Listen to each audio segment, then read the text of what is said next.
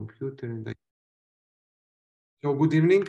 This is the last online lecture session of our joint course with the Athena European University and partners in Tunisia, in Israel, in Slovenia, all over the place, in Netherlands as well. So this is the last online lecture before we will start the face-to-face week in Crete. With more lectures, but more workshops and also networking events that all of us we are going to expose, and we are going to get know each other better, to get introduced to other universities, the academics, to establish new network for their universities, but also collaboration, and for the students to learn the opportunities for studies and mobility opportunities in all over the Europe and all over the world. I hope that we are going to achieve this. But before we will meet face to face and in Crete, I'm very happy to introduce and welcome two friends, Nadia from Nadia Esamali from Kef in Tunisia, and also Thomas Ayaz, a Slovenian Greek. He comes to Greece and Crete, you know, every year, and also he's teaching our Erasmus students through an online course.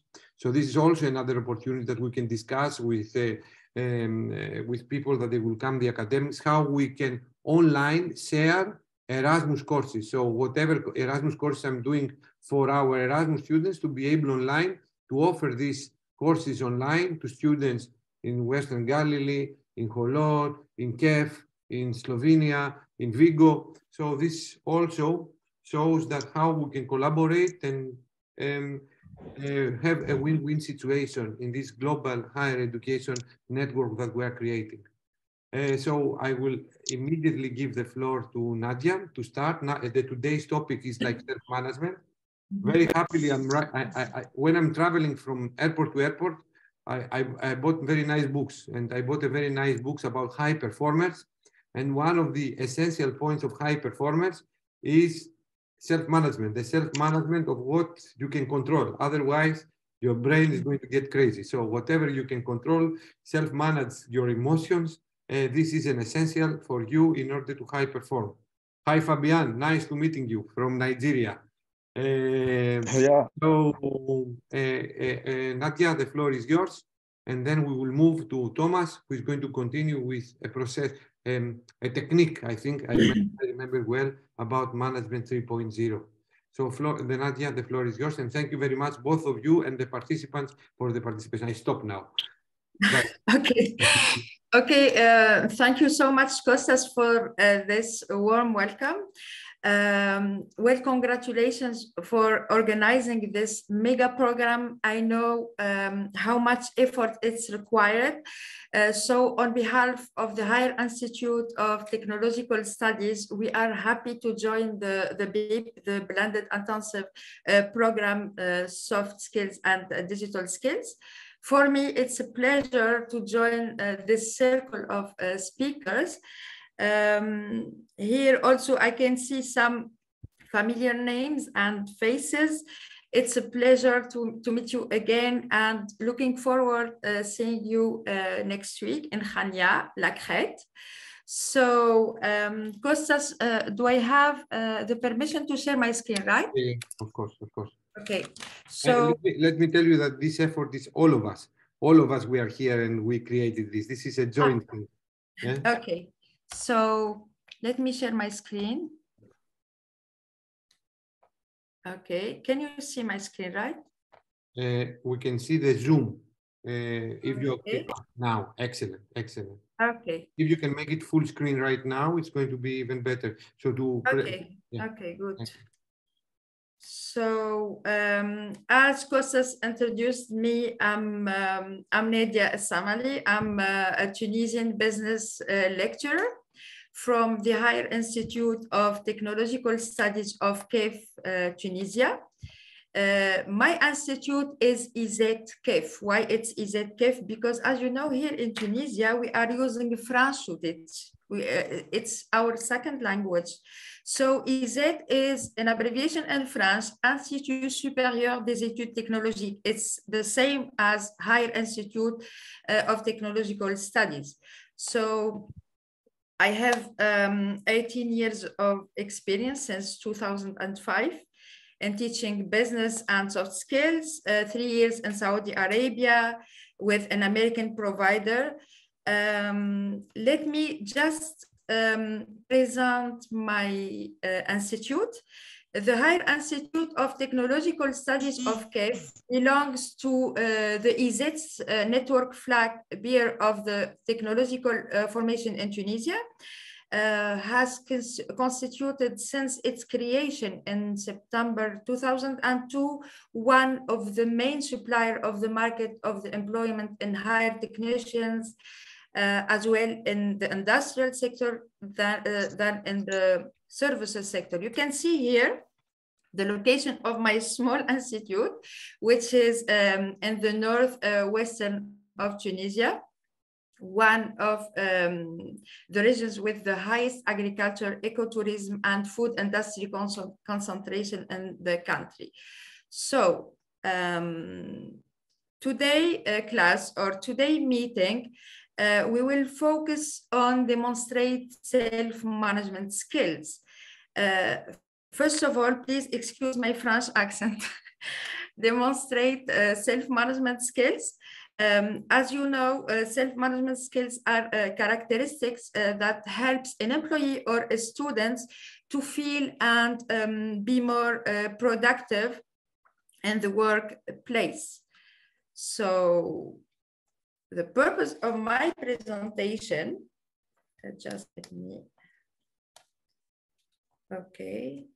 The purpose of my presentation is to develop knowledge, understanding, and skills in managing your work as a student or as employee within the area of responsibility.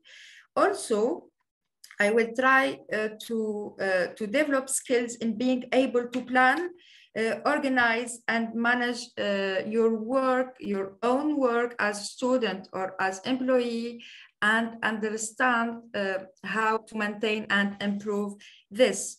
So just let me, okay. So I have two objectives for this presentation. The first one is I will try to let you understand how to plan and maintain work effectively. The second objective for me is understand how to review own skills and development. So here is the content of my presentation. It's divided into three topics. The first one, I will talk about time management, then review and develop skills. Finally, the PDP, the personal development plan, or the personal learning plan for students.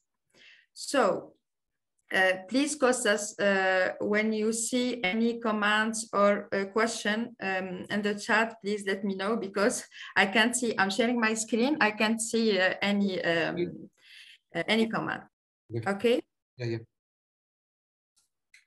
So, time management. Here I will talk about time management for students. Apply a proper study time management strategies can help you as students to save time and stress. So it's important to know how to deal with our time. The second point, it will enable you to spend more time for your hobbies and spare time activities. For our students, the idea is when I organize my time and I'm focusing on my studies. But here I can say that when you organize your time, you have more time for you, for your hobbies and for your spare time activities. It will help you to empower your study efforts, as you will be able to spend more time for important subjects. So study time management, as you know, is the process of applying skills and techniques Why? To save time, study efficient, set aims, and reach study goals efficiently. So students that apply time management will be able, one, to beat procrastination, two, focus their full attention on their studies, and especially which will finally allow students to spend more time with leisure activities. So it's important for our students to know that they have to follow the process and organize their time. Why? To spend more time with their leisure activities.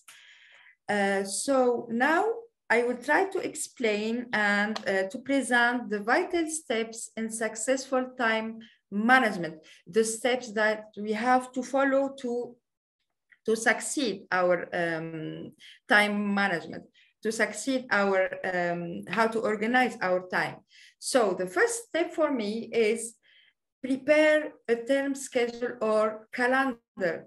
This is our first step to succeed our time management. So as students or employee, you only have 24 hours a day, 168 hours a week, and X hours a term. So what does it mean, effective time management? It means that you use your given time in the most efficient way.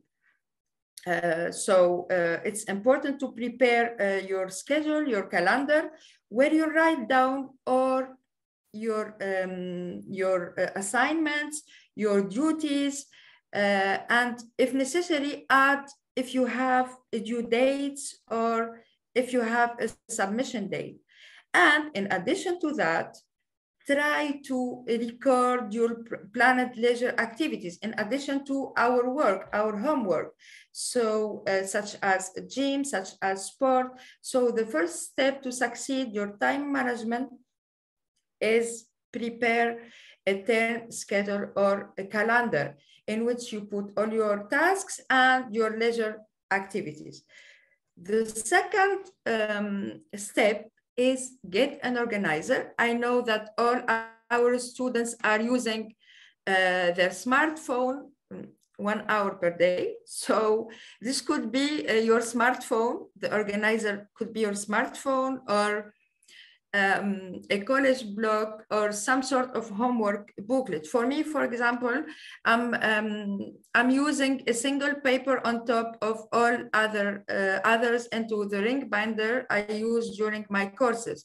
So after I accomplish the task, just I tick next to it. So it encourages you to do the task number 2, for example. So the step number 1 is to schedule. Step number 2 is to get an organizer. Step number 3, this is an important step. After coming from college or from work, try to evaluate the amount of time you can invest for your studies. Think about it. This is where you start to manage your study time. So you should take up to 15 minutes for this. Think about the amount of, think about your assignment, your tasks, your projects. So make sure to include time for studying, for completing tasks, for submission, for projects. So this is the third step. You have to think about to take some time to think about your tasks and your assignment, and make sure to include all your projects. Also, an important thing to know that you have to schedule your time depending on your energy level. Do you know what is an energy level? Please raise your hand or just comment or just write in the chat. What is an energy level during the day? We have an energy level. Do you have an idea about energy level?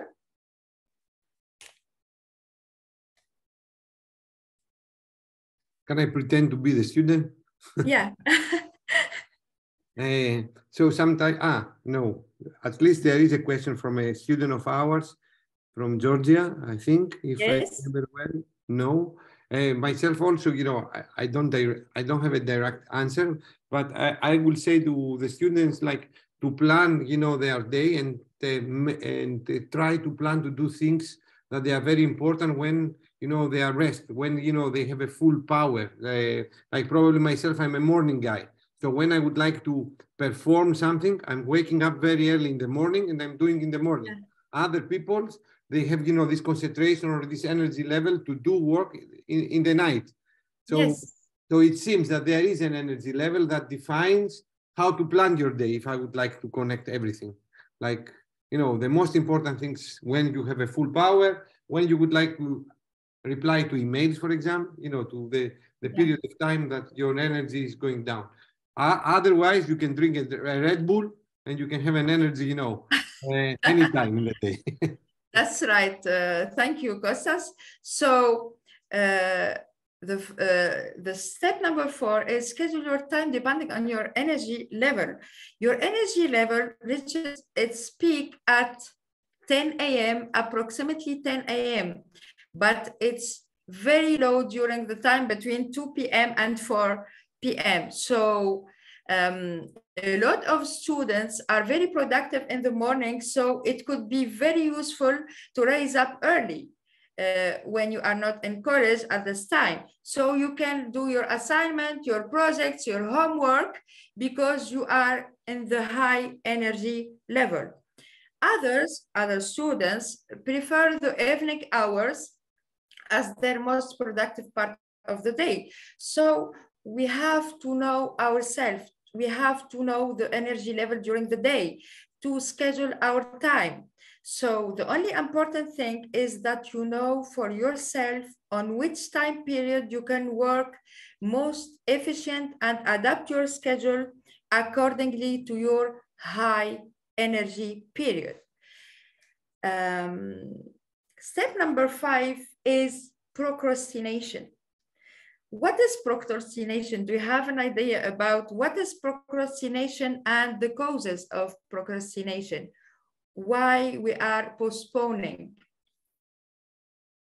Kostas, do we have here students or only? No, we have students, but you know, I mean, it's not, we should wait for them to interact. The delay doing something, for example, Anano Bernadette is defining that procrastination is the delay to doing something, but I think too much work. But I think the question is like, why do we procrastinate? No, what is procrastination? Okay, so they say that to delay doing something, for example, Anano has mentioned. Okay, so procrastination is the tendency to put off until tomorrow what we really should do today. So, or have been guilty of procrastination at some time in our lives, and procrastination is very common cause of time wastage.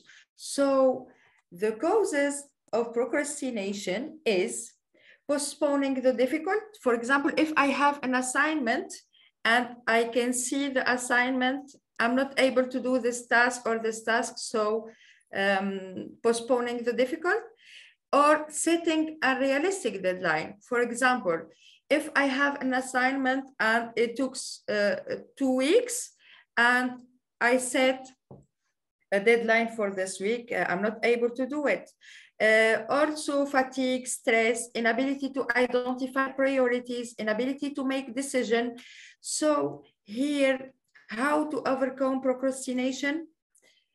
I advise you to create smaller sub-goals and subtasks. For example, I have an assignment. In this assignment, I have 4 tasks. I try to divide the assignment into 4 parts. The first task, and then I create subtasks. For example, for today, I will do task 1, question number 1, and that's all.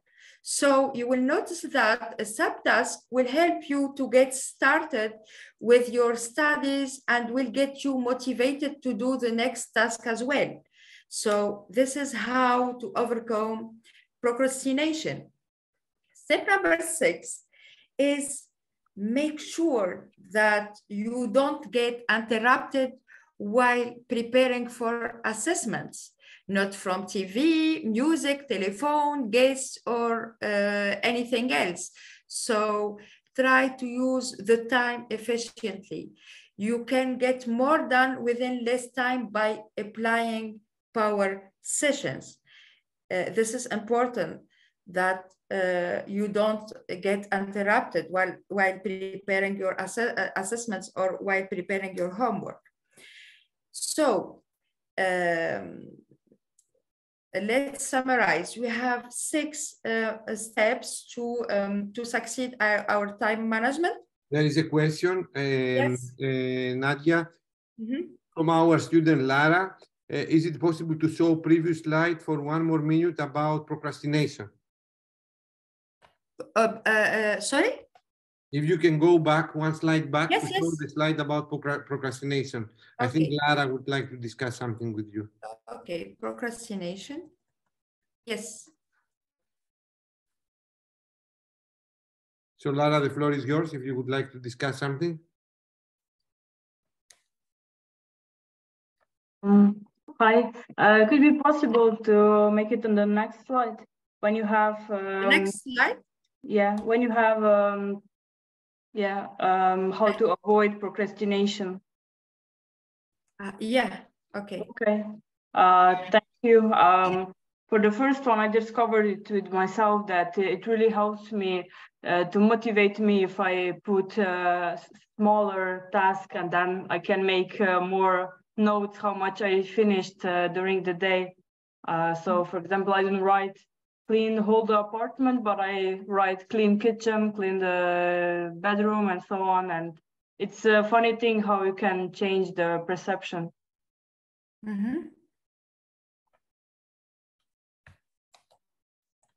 So also we have a comment from our colleague from Western Galilee College.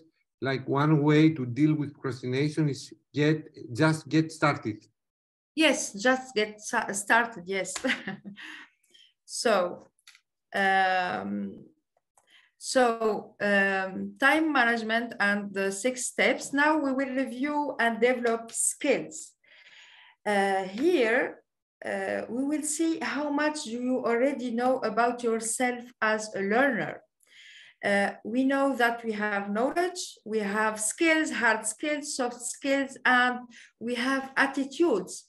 Here, I will talk about the difference between skills and attitudes. Do you know the difference between skills and attitudes? Please, can you unmute your microphone? Can you write in the chat? Skills and attitudes. Myself, for example, I would like to listen this. What is the difference between skills and attitudes? Okay. For Kostas, okay, wait. Okay. Do you have an idea about what's the difference between skills and attitudes? Attitude is something like behavior, right? Yes. Anano, yes. Skills are like talent, yes. Skills is what you can do, and attitude, how you take on something. Yes, that's right. Harm, thank you. So, how much do you already know about yourself as a learner? First of all, here, I will explain the difference between skill and attitude. Skill is something that you have had to learn. You get better at a skill by practicing it and by thinking about how you can do it better. So skill, I have to practice hard or soft skill. I have to learn skill. But attitude is the way you think about something or the opinion you have. You know that attitudes develop over the years. They come from your life experiences. Sometimes you catch an attitude from someone else, from your parents, from your friends. This is an attitude. An attitude is a behavior that you catch from your environment, or you catch from your family, maybe you catch from your friends. So skill you have had to learn, is something that you have had to learn, and attitude is something, and it's a behavior that you catch from your environment. So here I will talk about attitudes. It's important, Kostas, for our students to know the good attitudes. Why? You know that you are in control of your attitudes, so you can choose to have positive attitude, negative attitude, or neutral attitude. So what is positive attitude? So we are in control of our behavior. So we can be a positive person, we can be a negative person, or we can be a neutral person. Okay, the question here, please, can you give me some positive attitudes to say that this person is a positive person? For example, when something happens, when you experience, even a failure, to see through the failure, the success, or how a failure can work as a motivator for you to try again and to be successful. I mean, this is something that always we used to say, that the failure is the start of success. I mean, if you are resilient and if you are positive, this is the best way to move on, in my opinion. As an example. Yes. Okay. Another positive attitude. I'm checking the chat. Give them some time to think. Okay. Another positive attitude, for example, is like through the cultural intelligence, because I'm traveling now a lot and I'm interacting more with people outside of Greece than within Greece. It's like sometimes, some replies, some attitudes to my culture seems, strange.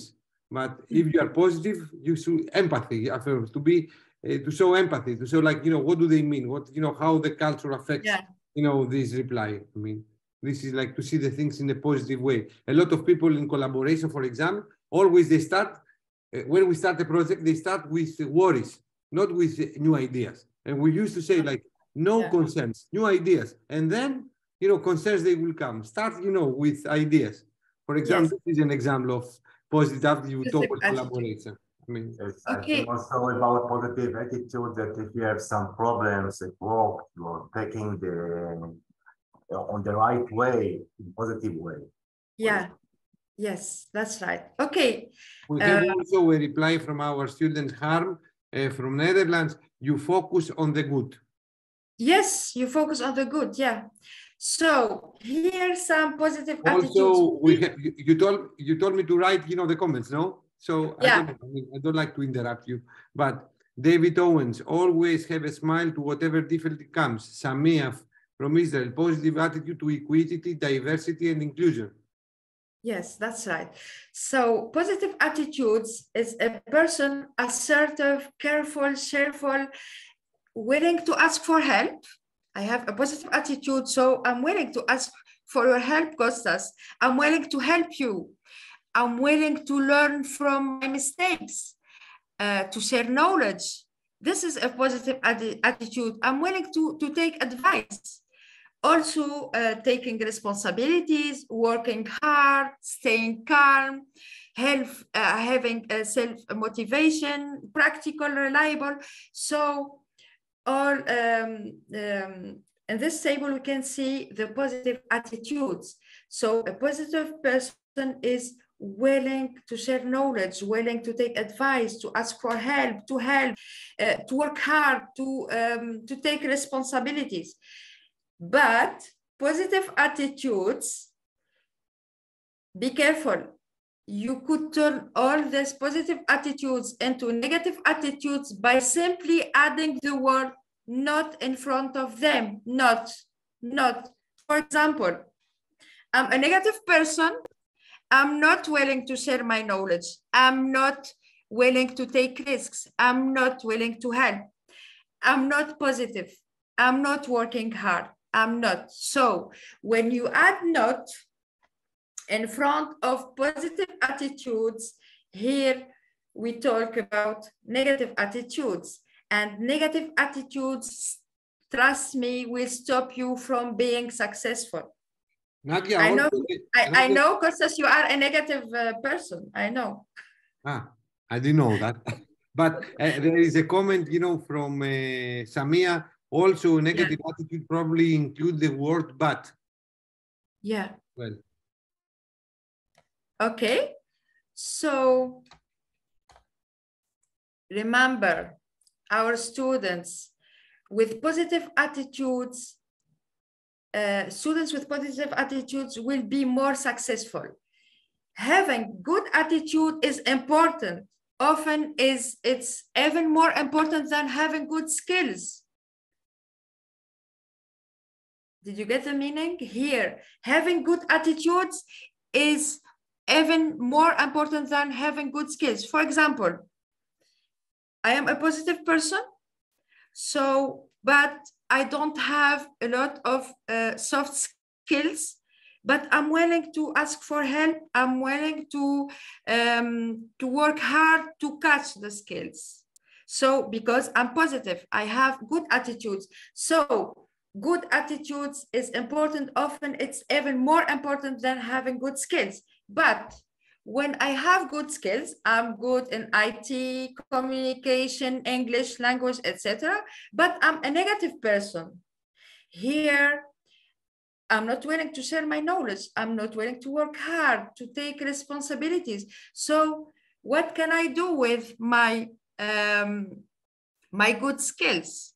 So good attitude will will give good skills, but good skills will not give good attitude. If you have the right attitude, you can always learn a new skill or improve an old one. Do you have any comment concerning good attitude and good skills? But when I would like to ask you, when you are talking about good skills, you mean technical skills? Yes, technical skills, maybe good skills, technical, hard or soft skills. Okay, all right. Yeah. About soft skills, you know, I have disagreement. Somehow I disagree. Somehow I disagree. Because if you have a good attitude, for example, this is a characteristic of some particular soft skills. First of all, you have a self-awareness in something. In another, a good attitude means that you have an empathy.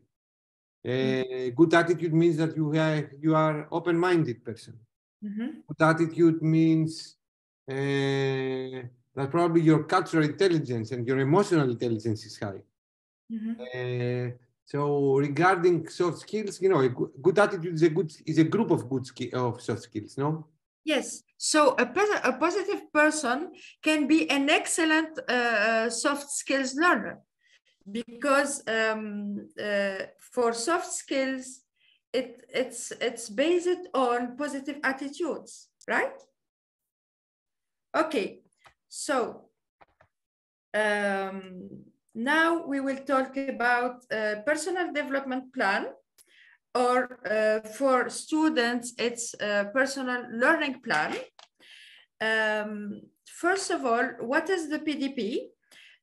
Is the process of creating an action plan based on awareness, value reflection, goal setting, planning for personal development within the context of a career as an employee or education for students.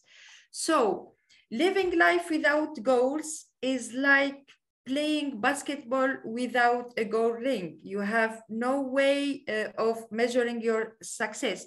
So it's important to create our PDP, or with students, we can say our ILP, individual learning plan, so you can measure your success. So the first, I advise you to write down your goals. Try to write your goals. because goals that are written down are stronger than goals that you just think about. It's like a contract between us and our goals. It's like a commitment between us and our goals. So writing down your goals helps you commit to them.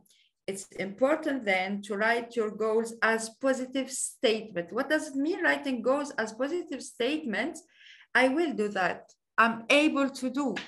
I will enhance my communication skills. I will do that. I will improve my English skills. So try to write your goals as positive statements. You need to clearly describe your goals. Can I add something on this, Nadia? Yeah. Yes, I mean, yes. Sometimes we place to our students in order to set up the goals. What is the goal of a student? To pass a course, no? So we are making the question to them like, okay, you are going to pass. I'm passing you. In the first day, I'm passing you this course. So now write me a diary, what you should have done in order to pass the course. So we place them to write, down. Smart goal, yeah. Yes. What they have done, and they have passed the course, from the first day. So now, by this way, they set up the goals. This is the pathway that the students also recognize to pass, the course. The same, I think, with anything. Like you would like to be a good, good basketball player. You say to them, you are a good basketball player. You are Dosic, the Slovenian player. I mean, what you have done in order to become a Dosic. Or to play, to Maccabi or whatever, it's like, and then, the people, they start to think and they place the goals. I mean, this is a trick as well. So thank you, Kostas. Goals should always be smart, specific, measurable, achievable, realistic, and timely. So now it's time for our activity. I invite you to join my Google Classroom. You can just enter this code, or I will share, let me share the link in the chat. Yes, you have the link. Okay.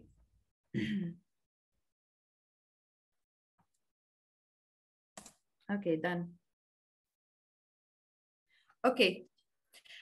So join my classroom, Google Classroom.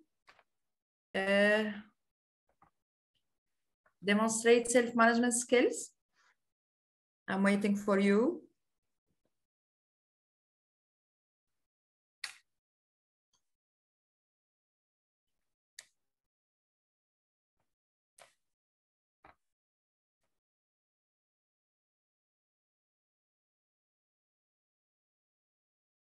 Okay.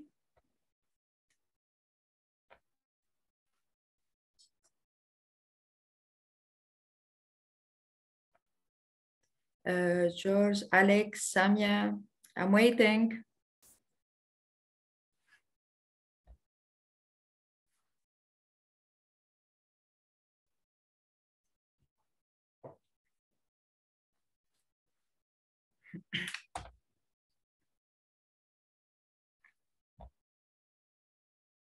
Only 3.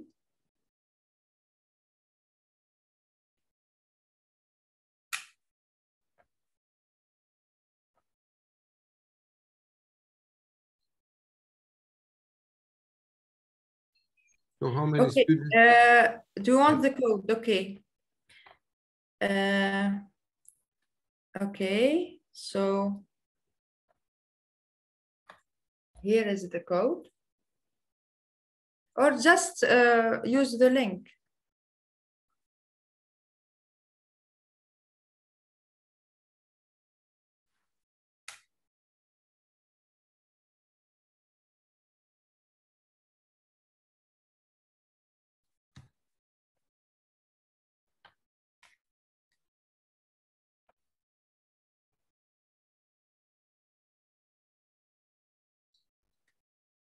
I think you should reload the page because I see that it is 9 students already on.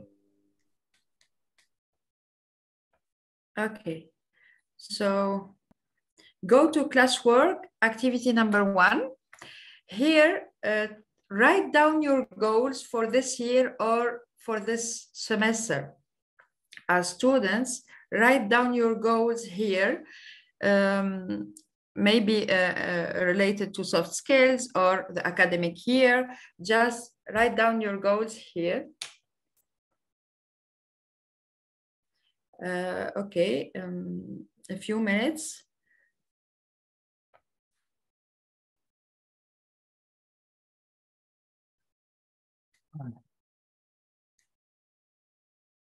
Activity 1.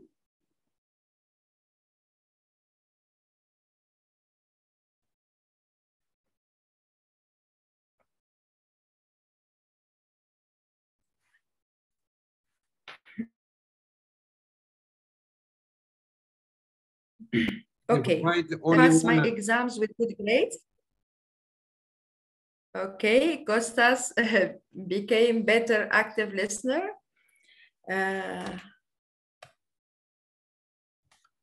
I have placed more goals, but I can give only one answer. I don't know. Okay. Okay, finish spring course with not less than 9 average mark.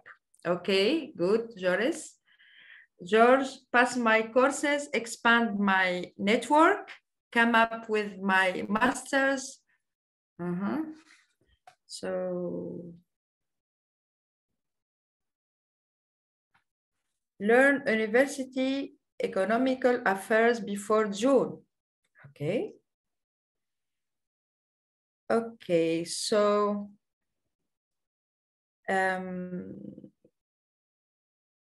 as an Erasmus student this year, I want to improve my English and pass the TOEIC. Okay. Okay. So, okay. I can see that all of you have goals, but your goals are not smart. So, for example, Jesus, learn university economical affairs before June. This is not a smart goal. For you also, as an Erasmus student this year, I want to improve my English and pass, okay, and pass my TOEIC. My goals for this semester are to finish writing my thesis and to improve my communication skills in group with new people. Okay, thank you for your participation, but your goals are not smart. Okay, you have written down your goals, but here I will explain to you, okay, how to write your goals. So, writing smart goals linked to PDPs. For example, a smart goal is a well thought out goal. Not all goals are smart goals. For example, I want to get better at English. As Erasmus students, I want to improve my English. Okay, so it's not a smart goal. Why it's not a smart goal? Because it doesn't explain clearly what exactly you want to do, how you will do this, or when you will do it by. So it's not a smart goal.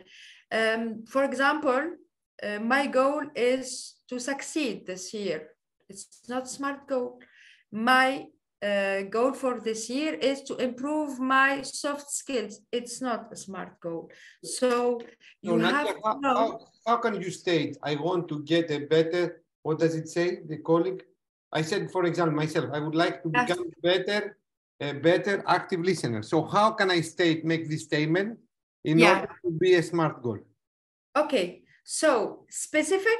So I would like to get better at soft skills, to be a good listener by doing what?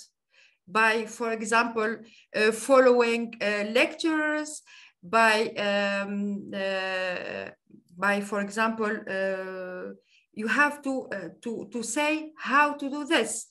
And for example, by coming to class, by doing homework, by working hard, you have to say how to do this. And do you have all the resources? Yes, I have. I am an Erasmus coordinator, for example. I'm traveling, so I can ask for help. I have internet, I have time.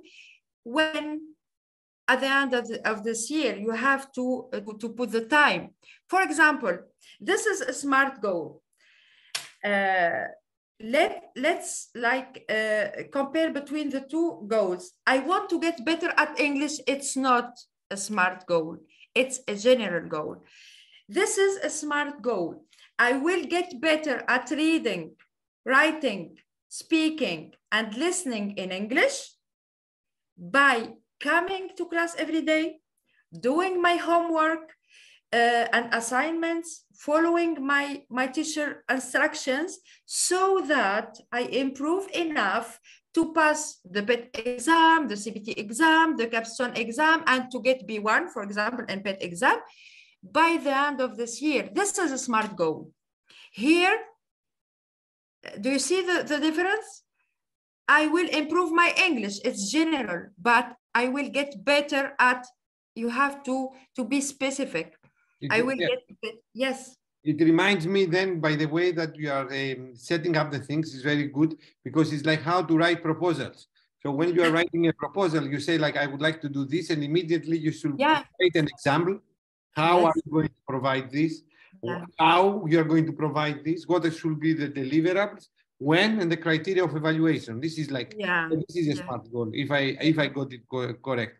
What, how, when, and the criteria of evaluation, no? Yes, I will give you a format how to write your SMART goal. Okay, so for this goal, I will get better at reading, writing, speaking, and listening in English. It's specific, it's not in French, in English. And reading, writing, speaking, and listening. So, is it attainable? Yes. Is it attainable? Yes, it's attainable by coming to class, by, for example, watching videos on YouTube, by doing my homework. Is it measurable? Yes. So that I improve enough to pass the PET exam and get B1, to pass the CBT exam, to pass the capstone exam. Yes, I can measure my goal. And when? By the end of this year. So it's a SMART goal. Here, Kostas, example of format for setting goals. So what do I want to learn? Here, I will enhance or improve my communication skills, my soft skills. But soft skills is general. Try to make it specific. I want to improve my body language. I want to improve my communication skills. For example, what communication skills? You have to be specific. And what do I have to do? For example, to enhance my English language, I will try to be with native speakers. I will try to follow my English instructor. I will try to do this.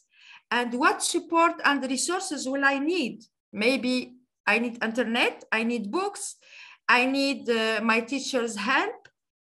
And how will I measure success? Here, Kostas, to measure success, it's not only grades. For example, positive feedback from my English teacher, it's for me, it's enough. For example, a positive feedback from your customer, from your manager, from your colleagues, from your teacher is for me a success. A good grade is a success. A submission on time is for me a success. It depends of your goal. So a target date for review by the end of this week, by the end of this month, by the end of this year. This is a SMART goal. So try now to use this format and try to rewrite your goal on Google Classroom. So go here and activity. So here, activity 2, what you have to do write down your goal, carefully think about your goal and fill out the sentence with details that will ensure that is SMART, specific, measurable, attainable, realistic, and timely or time bound. Then write an explanation on how your goal is specific, what is specific in your goal, and how to measure your goal, and attainable, how to do, relevant, what do you need as resources, and time-based. I will give you a few minutes to do this, and I will see how to improve, how to enhance your writing and your goals. Okay, any comments? Any question?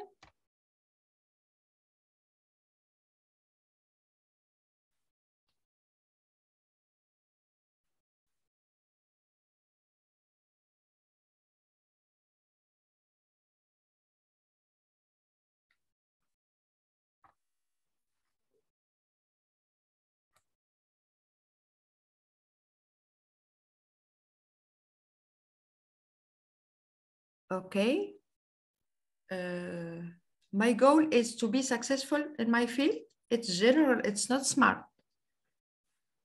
Here.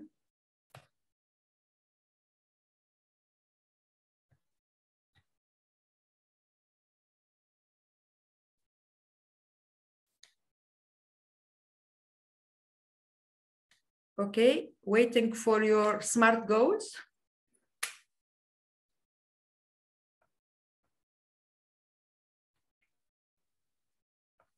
Nice tool, the Google Classroom. I have never used it. Yes.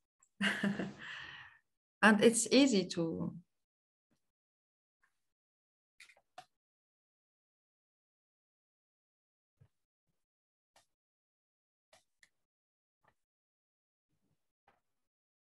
Okay. Okay. For Clemens, I will get better at reading and listening in English, just reading and listening, by coming to class every day, doing my homework, assignments, and do TOEIC training on internet, good, so that I improve enough to pass the TOEIC exams in September. Well done, Clemens. Yes, this is a SMART goal. Now, you know how to write a SMART goal. Costas. Improve my active skills, specific. Active listening skills, I would like to say. So probably I missed the listening. Okay. Wait the other to finish and then reply. Measurable, the feedback from others and my self-review, yes. Time-based, but attainable, how? How to do, by doing what? I reply this, how to do this, Yeah. by waiting the other to finish and then reply. But here you put it specific, wait the other to finish. Specific. Here. Okay. So probably, you see, I'm not a good, good student. So specific, improve my active skills. Mm-hmm. Attainable, how to do that? By waiting the other to finish and then reply. Correct. Okay. Measurable, yes, the feedback from my colleagues, from teachers, from, yes, positive feedback. It's, for me, it's an improvement. And time-based, immediately, yes, and review it with my close person, my wife, every week. Okay, yes, it's a SMART goal. Well done, Costas. So, George, my goal for this semester is to successfully complete all my courses with a superior grade by studying 2 hours every day, establish meaningful connections within my field by speaking to all people, okay, and determine a well-defined topic for my master's thesis by researching scientific subject prior to STEM. Yes, it's a SMART goal because it's specific, it's timely, it's attainable. Yes. Okay, by the end of September, Lara, by the end of September, I will finish all the exams for this year with at least 8th grade. But Lara, here, you have to be specific which exam, okay, exams, but try to specify the exams and attainable. How? By working hard, by following your teacher's instructions, by doing what? Okay, improve Spanish speaking. Yes, now I can see, because the time is running, I can see that you have an idea on how you can write your SMART goals. Okay, so I think that I have finished my my presentation. So thank you for your attention. I hope that you enjoyed my my presentation. But before giving you the floor for asking and comments, I invite you to log in your Moodle. Go to Moodle, please.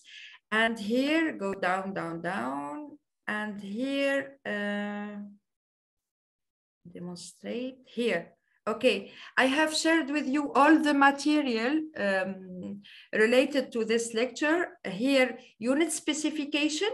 What is unit specification? Is all the knowledge learning outcomes and the skills learning outcomes, the performance criteria. Here, learning notes. Instead of using the PowerPoint, you can use the learning notes. And here, I have uploaded a quiz. It's open already. You can do it. It's open till Monday. Okay, the floor is yours. Do you have any question? Is it clear? Any comments? There is a question regarding in the chat from George K. from HMU. Shouldn't the goal and its requirements be separate? Shouldn't the goal and its requirement be separate? No, because it will be like a general goal. The goal must be SMART because if it's like a specific and SMART, and we know the requirements to for this goal, so it's you can succeed the goal. But if it's general, I have no idea on how to measure. I have no idea when. I have no idea what I need. So I think that goals and requirements, we can't separate both of them. If I may, please. For example, I'm actively in aerospace, and for example, when we have a goal or a requirement, we state, for example, that the payload should weigh, say, no more than 5 kilograms, which is the goal. It can't weigh more than 5 kilos. And then afterwards, however, what is required to actually achieve that goal is a whole different story. For example, then there you'd subdivide it into subcategories and say, for example, lightweight materials will be used, etc. So I understand, and it's very intriguing the way you discussed how we should break out our goals. However, I think not necessarily. I find it quite challenging though that I need to connect the goal and what is required to achieve it within, say, for example, the same sentence, instead of saying, for example, what do I want to achieve and then how am I going to achieve it? So personally, I usually break it up into two questions. Okay, so I think that the same goal plus requirements or SMART goal the same, how to achieve or for this goal. I think that you have to follow requirements to reach your goal. So what you have to do, write down a SMART goal. No need to follow all the requirements and we can reach our goals. I would say, you mentioned something at the very beginning, Nadia, and probably, I can reply to somehow to George. It's like somehow I agree with Nadia, and this is the approach, as I told you, how to write the proposal, because this is the same idea. What I would like to do is the question, and then how to do it. So like when you are writing a proposal, you say like, what I would like to do, like for example, dissemination plan or whatever, and then you write down the tasks, how to do them. So the tasks is like how to do the objective. So the objective is the target, and then how to do it are the tasks, and then you how to measure the what are the deliverables, and how are you going to measure the success of the tasks, and then the deliverables. So I will say this is the same logic, and in anything, George, in a project, in life, I think this is the nice thing that I got personally myself from Nadia's part. Is like it's one story. Either are goals or writing the proposals. Like so, SMART goals includes everything, and this is my reply. Somehow discussion to what George very correctly has mentioned, and also what Nadia very correctly has presented. Okay, my opinion. Any other question from the audience?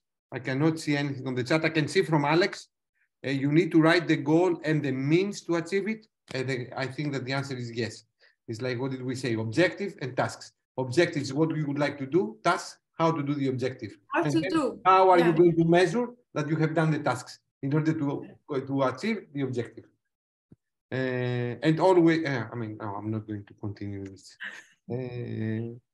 So let's give the floor now to, are there any other questions to Nadia? I would like to thank Nadia for this very nice presentation. For me, you know, I got, you know, just I will upload my presentation just okay, but you have the learning notes and the unit specification I have uploaded already on Moodle. Excellent. And please try to do the quiz. They have to do it because at the end of the school, you know, this is what I'm going to check with the supervisors. So the floor now, thank you very much, Nadia. The floor is now to our colleague from Slovenia, Tomas. Yeah, hi everyone. You are a co-host, so you can share your screen. Yeah. Just to mention, I put also into the quiz which Nadia prepared also my question. So you can do it all at once.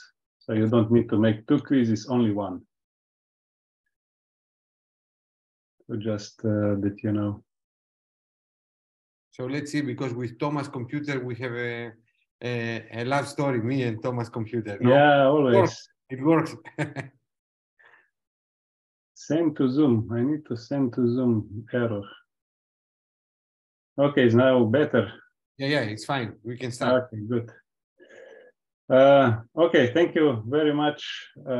So, as usual, I'm the last one, I think, Kostas, all these online lectures, usually. No, the first one. We continue, you know, even after, you know, the school increase, we have a couple of them, you know, later. Okay, so I will speak about Management 3.0. So we all know that there are many management models and theories which are present currently. Everyone is talking about some agility. Is it business agility, enterprise agility, digital agility, software agility, and so on. But we know that this agility cannot be achieved only with the traditional way of management, but it needs to also change the leadership mindset, business leadership mindset, and promote different way of thinking and managing the business. And this is my purpose of this presentation is to show one approach, which is called Management 3.0. But before we begin with that, let's use some tools, especially this personal heat map, which will also give you a little bit introduction to myself. So my name is Tomas, living in Slovenia, and I currently work as an IT project manager in a SPAR ICS. So we are the IT of SPAR for the countries Austria, Slovenia, Italy, Croatia, and Hungary. Beside that, I'm also teaching, which I love to do, and also some hobbies like hiking, cycling, traveling. So basically, I would say I have 3 lives. One is business work, the other is teaching and family. So, and I need to spend for each and every one some amount of time. Okay, coming back to this personal heat map, I would say this is quite interesting tool to present yourself.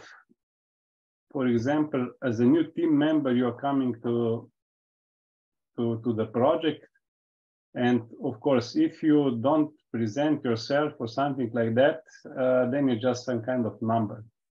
But when you present, like, for example, like this personal heat map, where you work, education, personal life, values, goals, hobbies, and so on, it really can make you a difference, especially in the communication with the team members, because we all know that communication is the key to success of any activity.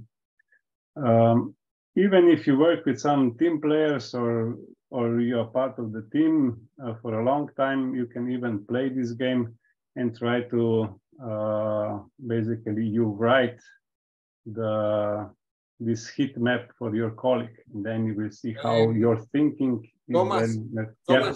just a confirmation. Are you changing your transparencies? If yes, we cannot see this rotation. If no, everything is fine. Do you see?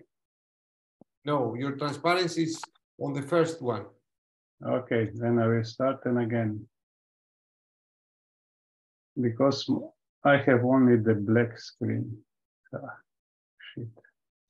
My computer, as always, with Costas. Do you see now? Not yet. Not yet. Now, okay.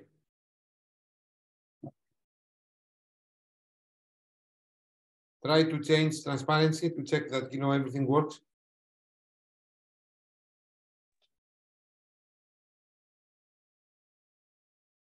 I don't know what is happening. After I upgraded the Zoom client, it's then going to the error. Okay, can you see me now? You can see, but try to change the slide to check that it works. Huh? Yeah, yes, fine. Okay, good. Okay, so let's see now what is the difference between management and leadership. I put here the menti.com, and please go into this link, menti.com, and to write this code. And think about the situation that you have the most fun and be energized. It can be today, in the past. It can be in your personal life, it can be in your private life, it can be your office, whatever, in the sports.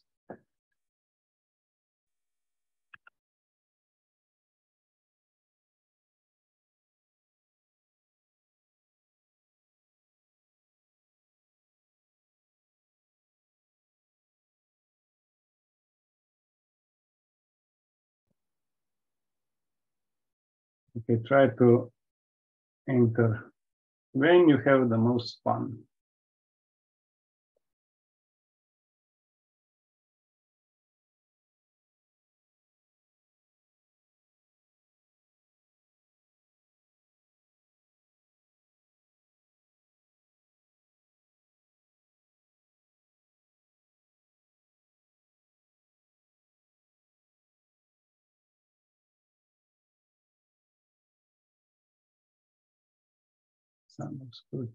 Okay, because I felt a member of the team ownership when I played American football team. Oh, cool. Team of old colleagues, we did a good job, and because of that, we have plenty of time to have fun on the side. Summer school team. When I was windsurfing 3 kilometers from the beach, I had the most fun when I worked as a team and achieved our goals. So how did you feel that? I mean, I also play a lot of basketball, and for me it was really passionable when we won, or in last second you throw the ball and goes through the net, and you won. And then you say, yes! And then you have really fun. Did you feel this also in your life sometimes? And you say, yes, I did it. Or we did it. Think about how you can bring this into your work environment. When you will say, yes, I like to be in the office. Yes, we did it. I mean, this will happen when you are sharing the same targets, the same with your goals. group, with the same goals. Yeah. Yes. Yeah, this is exactly what I'm thinking about. Yeah. Yeah. So basically, you need to have this atmosphere, your, I would say, culture environment that really supports each other, and you're really passionate when you're going to this environment, to the office, and then you work together. Also, it's not only to share the same goals, also is to trust the others. Yeah. To be comfortable with the others. I mean, this is like also very important. Correct. So what is management? Management, usually we talk about people who are managing the organization. Individually, these are the managers. But on the other hand, about management, we are speaking about the people who are setting the strategy of the organization, coordinating the efforts of employees or even volunteers to accomplish objective, and through the different applications of available resources. This means financial, natural, technological, human resources, all of this together. But it's the main point here is that managers have direct reports. On the other hand, we have leaders. So what is the leadership? So what do you think is the biggest difference between the manager and the leader? I think that manager, I mean, this is not, forbidden. A good leader could be a good manager, but I don't know if a good manager can be a leader. The same vice versa. But I think I mean, if you think, I don't know, manager deals with everyday things. A leader has a vision. A manager, yes, dictates, leaders influence, inspires. Yeah. This is, on my mind, the first, a leader has the big vision. Probably the manager does not have the big vision.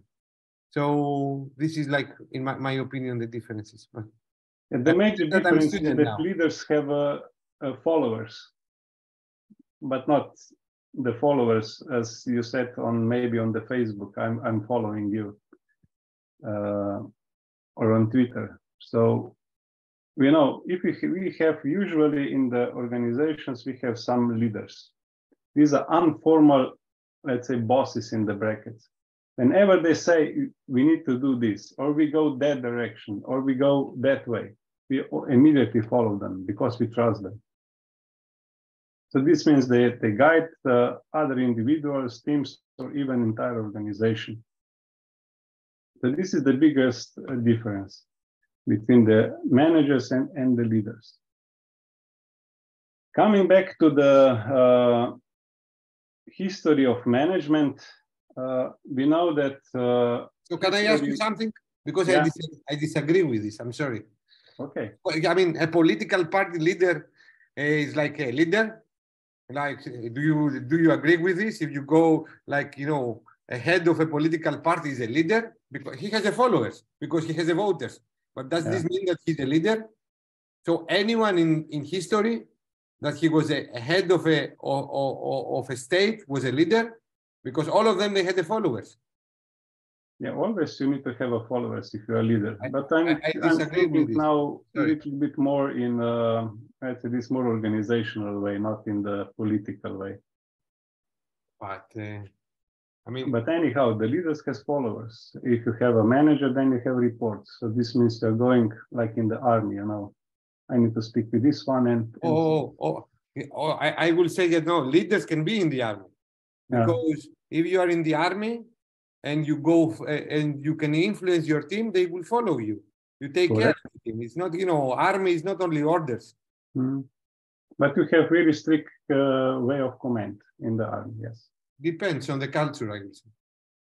Okay. Yeah, I don't know how it is in Greece, but at least in this area. No, but there are cultures like in China that the general is like there, and the soldiers they follow without asking, and there are other armies that they take the initiative. The soldiers take the initiative. The soldiers, they judge the captain. It's not all the armies the same. You follow orders in all armies, but the way that you are moving. But anyhow, I should stop, I think. Let's continue.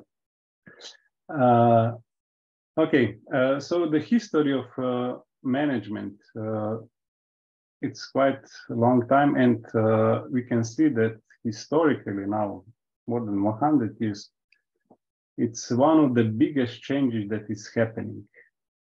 How we are managing the organization, how we are changing the management of the organizations, people, and so on. We know that majority of these management practices, which are still a lot of present in current world when we are living, is, let's say, 100 years old. They are coming from 1920, 1930. So this is when we call the management 1.0. So here it's more as a command and control. People assume that organization consists of the parts and that improvement on the whole requires monitoring, repairing, and replacing those parts. So this means they are really strict. So resources can be easily shifted, because let's say 100 years ago, the technology was really not in so high technology level as it is today. And everyone who was working in one place can be easily replaced and put on the other side. And of course, you had on the top, you had a boss or the manager who controls everything. So command and control. Management 2.0, it's also a little bit later, some 10, 15 years later came. So it is around 1930. They were already recognizing that people are the most valuable asset of the company, and that the managers have to become so-called servant leaders of those people. But still, they didn't think globally or systematically. Still, they tried to improve the individual parts of the system, because they thought if they improve the individual part of the system, also the whole system will be optimized. Still, everything is top-down communication. Management 3.0, this is the new approach, or basically it's not the approach, it's more or less as a framework, which is looking at work system and has few very simple principles. Focusing is on the management of the system and not on the people itself. So we are speaking about managing the system as itself, not individuals.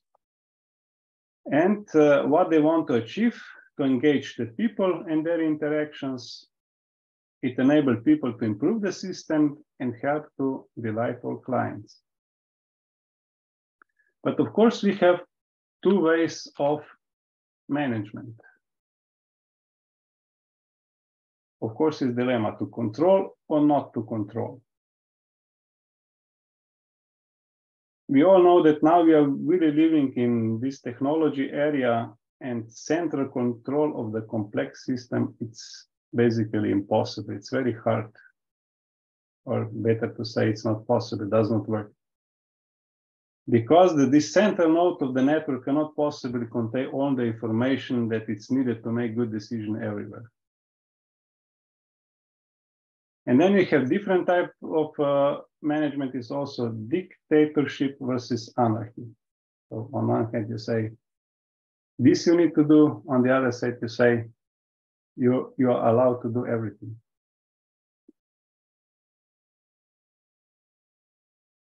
So which one you think is the better?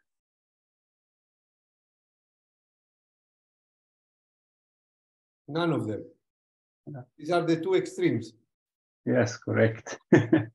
we all know when you have a small children or the kids when they are there. So usually you should put them in some safe place in order to learn, and then, of course, you need to make some boundaries. Where can they work, or where can play? Even in sometimes they need to hurt a little bit, because they need to where is the boundary, and then they learn and they improve. Let's see now 7 levels of delegations. So how we delegate the work or the activities. So this is really the symmetrical model in work in both directions. So we have these 7 delegations. First one is to tell. So this means this is dictatorship. I will tell you what you need to do. So this is the decision. On the other side, the 7th one is to delegate. So this means I fully trust you, you will do what is necessary to do. Then in between, you have the second one, excel. So usually this was the approach some years ago, that you say, I had an idea and then I need to sell it to my boss. And then when I sell it to the boss, then this idea will be followed. So this means I try to sell it to the others. Consult. This is the approach that you consult your team, and then based on consultations, you make a decision at the end. The 4th one is agree. We will all agree together what we will do. I mean, as a team, we agree what we will do. The 5th one is advice. So this means I give you advice, and then it's up to you to decide. I would say this is my current mode with my kids. Usually, unusual situation, so look, this is my opinion, because my daughters are now 21, 23 years old, should be grown up enough that they can make a decision based on my feedback. Inquire means that you are just informed what they have done. And 7, we said this is the thing that you just delegate and say, do it whatever you want. This is the direction. So let's go now to the Menti. Just give me a second to open it.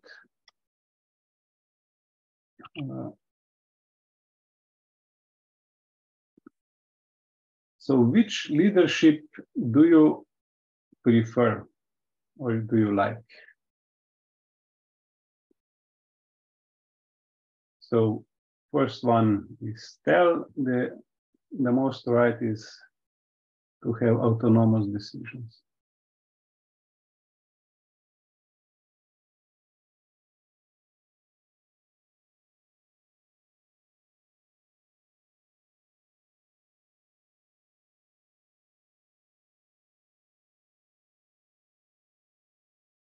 So if you are a student, for example, you can choose which model you like.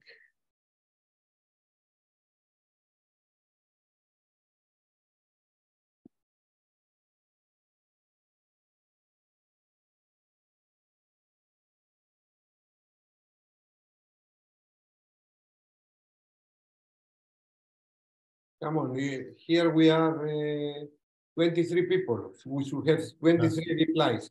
If we have 2 and 3, means that the other 20, you know, they are sleeping. Avatars. ChatGPT.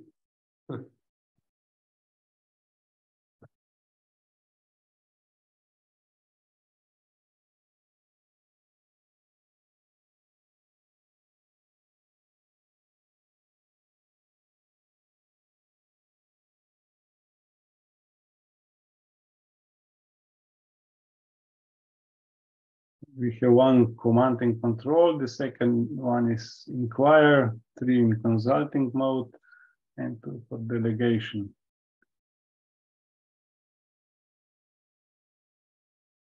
Anyone more? We have 24, okay, 22.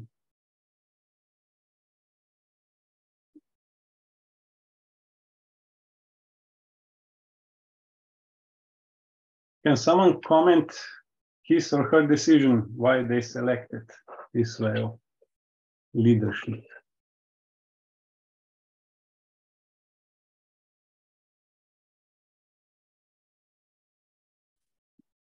Thomas, for me, I think the style is delegation.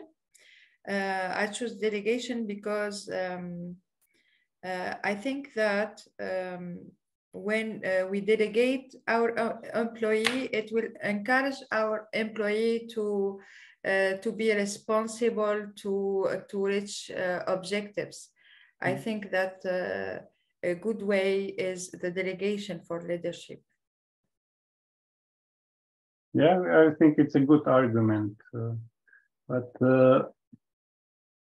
can we say that in every situation can we have the same way of delegation style? Of course, no. We have here quite a lot of consulting, so this means that you will consult a team and then you make a decision. Here, Thomas, it depends of the situation. Maybe we need delegation in this situation, and other situation we need, for example, control and command, and other situation we need advice. So it depends. It depends. Yeah, correct. Yes. So here, I think it's more the response. What approach do you personally use, or you would like to have it in your situation? You're personally more like. So we see that some of you are more in the mode that you would like to tell the others what they want to do. But as we said, it's depend on the situation and also the environment. I mean, you don't tell to the others what to do. You consult the others what they should do. It's different, because if you are going to tell the others what they should do, it's like an order. But you know, I think that consulting is like something like an advice, and for like you advise them what they should do based on your experience or what do you think, and then the other one should react. Because you provide... Sometimes, yeah, I would just want to say that sometimes you really need to make a decision, and maybe there is no other options. But this also depends on the case. Yeah, of course. Also, Thomas, it depends of our team. If it's an effective team with positive attitudes, we can delegate. But if it's like an ineffective team with negative attitudes, they are not willing to be responsible, to work hard. Here we have to control and to command, right? Okay, George, please. Thank you. I think it also depends on the circumstance of the individuals. So for example, someone who's new to a job, he may be more suitable to be commanded and told what to do, whereas someone who's more senior could simply advise or inquire. So I think that all of them have their own type where it's suitable. However, it really depends on the circumstances, and then that's up to the individuals to judge. Yeah, correct. I mean, you're on the right, I think. Let's have now an example, which will, I think, enforce our thinking. So we have a delegation board example. So what do you think? Hiring people should we decide or we should delegate? Finding a people, should we delegate or we should command and control? And so on. Breaking a team, forming a team, salary formula, merit money. Merit money means that, for example, you got a bonus, I don't know, 10,000 euros, and then you would like to spend throughout the members. Who should decide?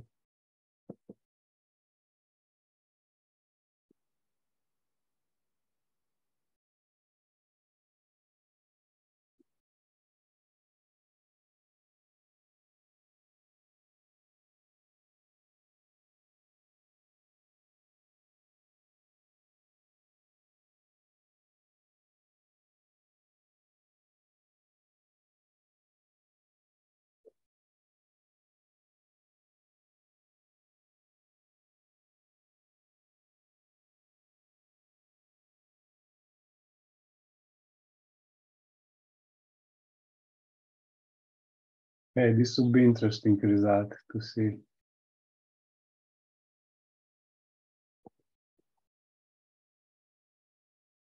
Don't look my slide before you submit that you are not influenced.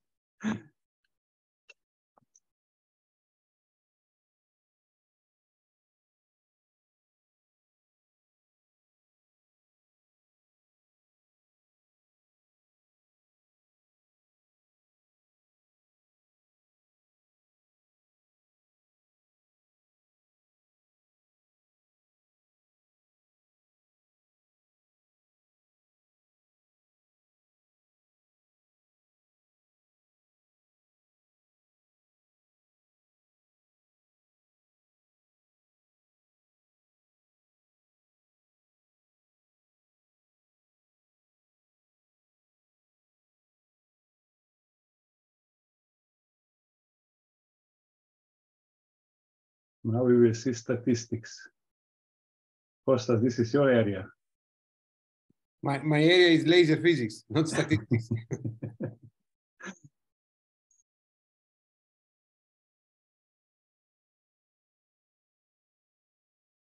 Interesting how it is changing with the number of people submitting results.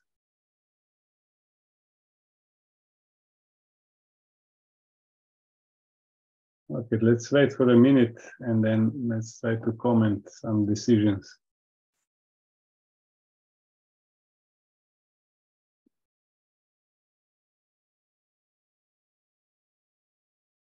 Let's go.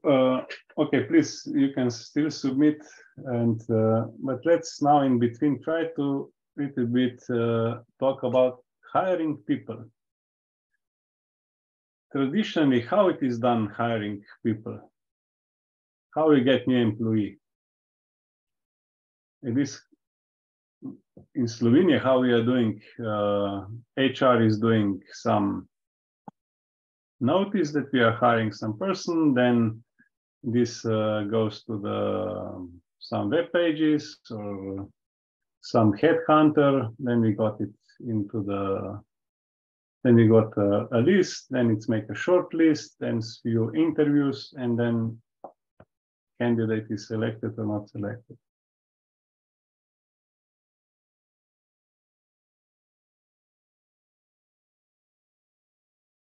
What kind of danger we could have in hiring people if we're going, let's say, more this traditional way that, let's say, only the boss selects or the manager selects the correct employee who was applying to the position.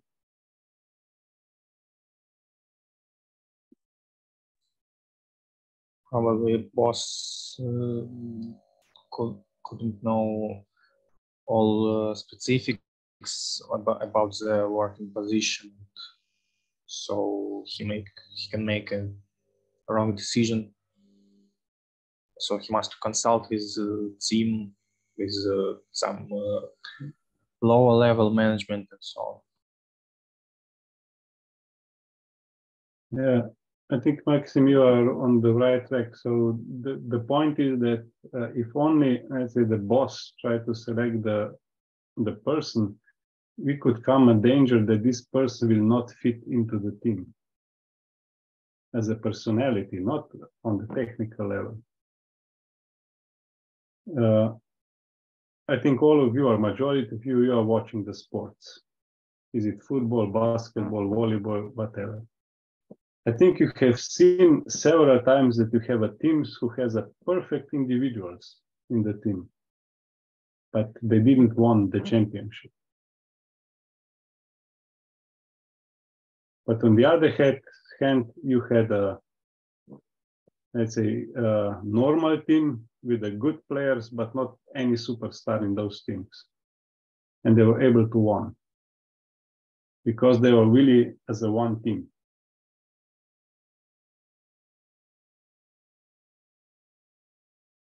So hiring people could be a direction, new way how you're hiring, that you are involving more the team, not just only the boss, for example. fining a team. So this means that they can get penalties. Also can be part of transparency and the people who are doing. Also salaries, for example. At least in Slovenia, we don't have any public salaries. So this means that I do not know how much salary has my coworker, but maybe in the open teams and transparent teams, this can be even shared, that everyone knows how much money he gets, because it's also everything transparent. Spending money below 500 euros, this I think could be also idea to delegate, because do you think that really as a boss or you as a manager of the team, you need to know of every euro which is going through the team?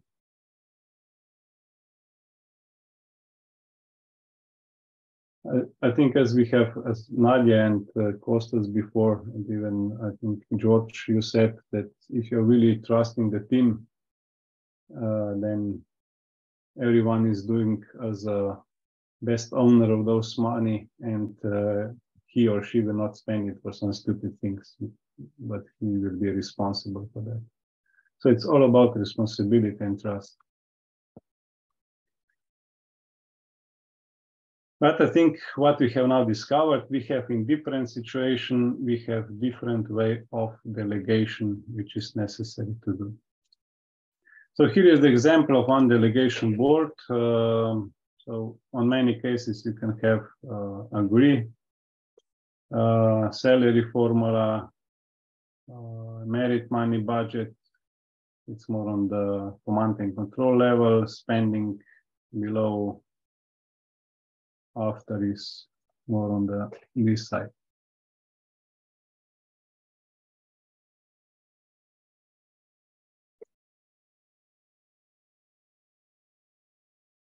Okay, I don't know how much time we have, Kostas. I think not too much. Let's go.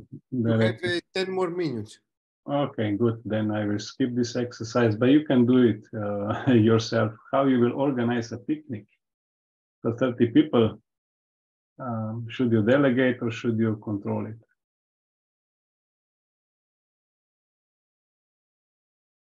So different types of management. As we said, we have dictators and anarchists. So dictators say you are not allowed to do anything except what I authorize you to do. Anarchists say go ahead, take whatever control you want. But what we already discussed, the better choice is to say you can do what you want, except for the areas where I place some restrictions. So as you said, for the children, we put it into this, I don't know how is English word, where it can play, but they cannot cross the boundaries because it's protected. Then what is also important when we are changing to organization to be this agile organization, it could have an issue when we have us versus them, because we divide the organization into two ways or two areas. One is old way of working, so this means they have some old systems, some old way of working, and we have new way of working. And then it can become huge wall between these two, because they can make fun of it. You are on the other side, we are the new one, we have these sexy new things and we like them, you need to do these dinosaurs and so on.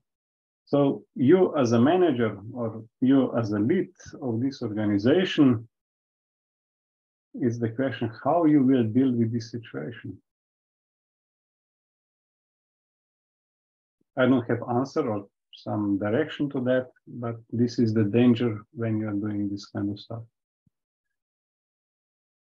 We know when we are going to the agile world, we are speaking about self-organizing teams.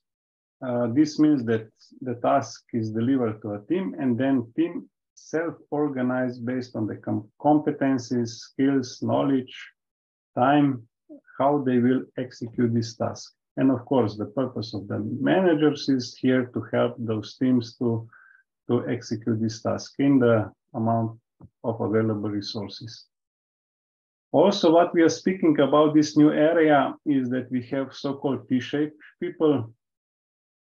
This means that they have very good knowledge about one area and they have still horizontal level of good knowledge of other areas. So this means they can speak with different people and bring the knowledge into the team.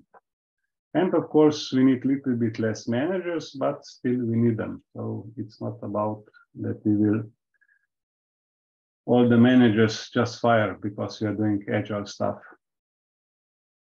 So self-organizing team choose the best way how to accomplish their work. Instead of being directed from the boss or some team lead, how they should run or how should they execute the necessary stuff. And Thomas, in this case, who is setting the timeline? Yeah, by theory is the team. The team. Yeah, by the theory, but practically, usually we get from the bosses always. Okay. And teams are structured and empowered by the organization to organize and manage their work. But here is big but. There are many people that cannot work in self-organized manner. We are somehow try to hide this big but. How you will deal with those guys or ladies who are not capable of self-organizing? So T-shaped people, it's very, so here is primary skill. So for me, it's, let's say, project management skills. This is my primary skill. But as I work on the different projects, I'm broadening the knowledge of different areas. So I can speak with finance, I can speak with development, I can speak with the logistics and so on.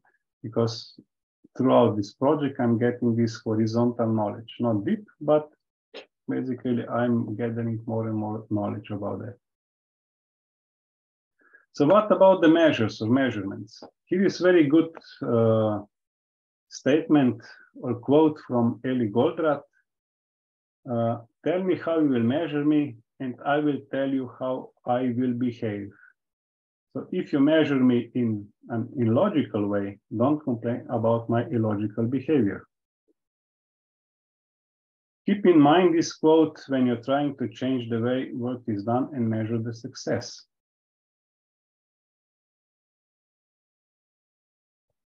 Let's see an example. You want to do 1 kilogram of screws, 100 kilograms of screws. So this is the measurement. Which one you will do? I don't know, 100 of this, 10 of this, or one this big one. If I do one this big one, 100 kilos, so don't complain about why I have done this. You said I need to do 100 kilos, so I have done it. Mm. So all these norms and measurements which are in place, try to revisit them and try to adapt them to the current situation about this agility point of view. Behavior and culture. So we know that the main asset of the organizations are people and data. And then behind are also the processes. So without motivated people, also customers will not be satisfied. We all know. But this means that manager needs to enable motivation, dedication, creativity of the people. It's not an easy job to be a manager. You need to be like a father and a mother of your kids, your employees. And especially now, I don't know how it's now in different areas of Europe, even in Nigeria, but we have now in Slovenia situation so low unemployment that basically who wants to work, it can work. We have, I think, 3 or 4% only unemployment rate currently. So this means that we really need to fight for every person who wants to join our company, and also protect not to leave. So this means that we are now coming to the area about these moving motivators, which tells you what motivates you. So this means you have this curiosity. What this means, curiosity? This means that the worker have plenty of things to investigate and to think about. Then you have honor. Workers feel proud that their values are reflected in their work. Acceptance. Colleagues approve of what people do and who they are. Mastery. The work challenges people competencies, but it is within their abilities. Someone wants to have a power to influence what happens around them. The others want to have a freedom. People are independent of the others. Relatedness. So this means that people have a good social contacts with others in their work. Some like to take orders. Goals. One, they are really goal-oriented. Wants to have a status. They want to have a good position, something on the business card, is senior leader, and they are recognized by their colleagues. Let's do this exercise. I think we will have this few minutes just to see. Kostas, we have only 4 minutes, yes? Correct, but I would like to ask you something. Yeah. Regarding motivators, I mean, what do you think is like the motivators that the students or any citizens should have, internal or external motivators? How do you mean internal and external? Internal motivator, for example, is like, is not about money. An external motivator is money. I have a lot of colleagues that I'm asking them, I would like you to get involved in the European University. I would like you to do this. And the first thing that they are asking me is like, how much money I will get. This is an external motivator. When the money stops, they stop. External motivator is like to have the ambition to get better. This does not depend on money. Yeah, correct. It's an internal motivator. So what do you internal or external motivator? Yeah, these are, from your definition, these are internal motivators. So what motivates you to be? And this exercise is also good for your new employees, for new hires, because you pretty much know what is the purpose of your organization, what kind of these motivators you have in the organization, and then when this new guy is coming, and then you can select, then you can say, please select 3 topics that really motivates you personally. This is also, I will say, this is also the impact of a leadership, because a leader will cultivate the internal motivator, the internal motivation of his or her member of the team.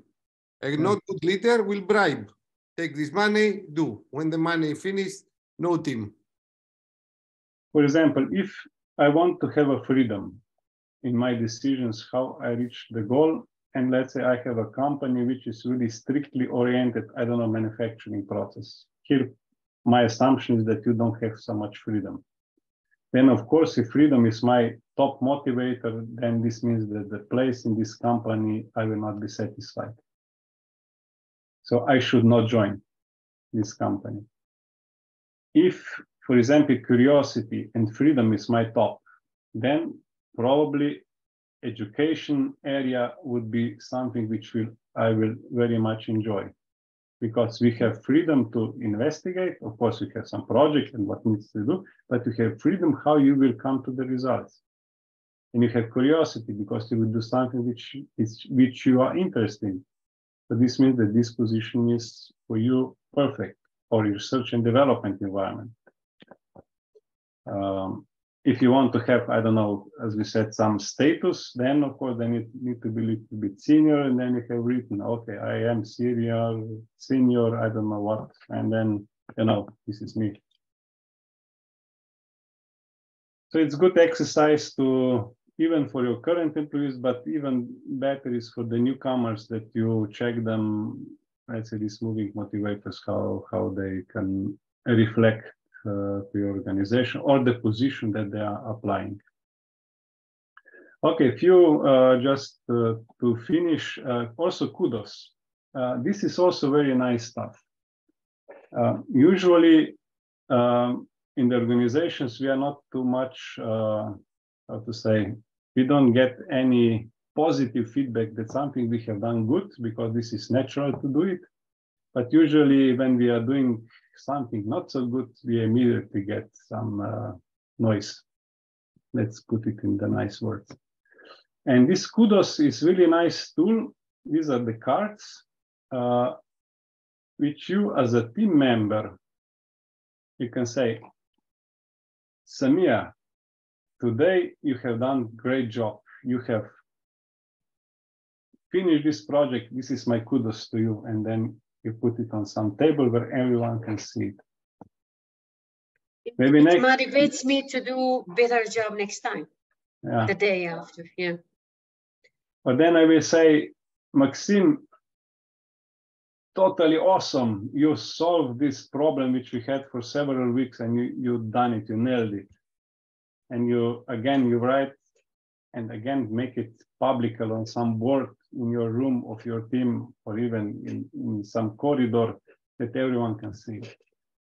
And you can have then very simple stuff, and then you can have a small box there, or a little bit larger box, and then just put some sweets, some chocolate, some Milka chocolate inside. And then after 1 week or 1 month, you open this box, and then we have a small party as a team. And you will see how much this connection between the people will increase, or the cooperation and trust between them.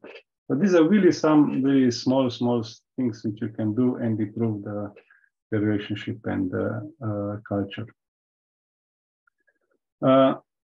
Okay, final words. Google study company's culture. You know, Google had one project that they have analyzed 180 teams, and then they try to figure out why some teams are better, some people are worse, and then these are the 5 outcomes. So one is dependability. Team members get things done on time and meet expectation, structure and clarity. High-performing teams have a clear goal and have well-defined roles within the group. So we are again what Nadia was saying, so we have a smart goal. Meaning, of course, if we don't see a meaning what we are doing, then it's hard to motivate. Impact, and also the last one is psychological safety. So we know we are living in in this VUCA world, as it is called. So we need to take risks in order to have new solutions to new services, new products, and of course this means also the failures. So this means that if the culture does not allow failure, then we are doomed. So then once more and you are out. So this really does not motivate innovation. You know that even some companies has some so-called fuck-up days.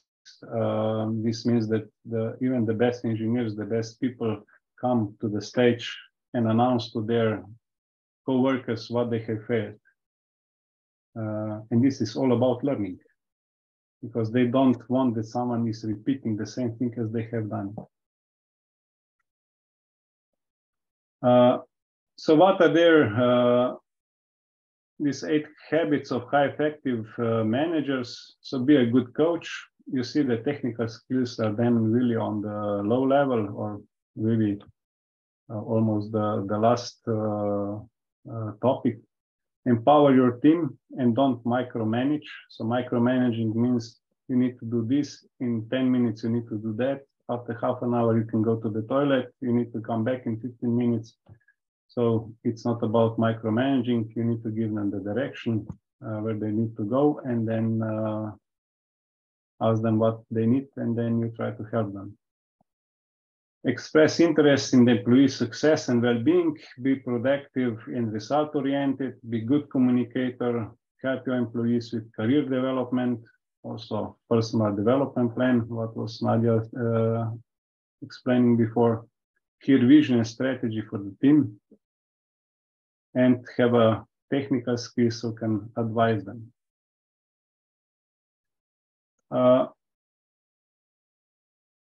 Okay, so I will stop here in the respect of time to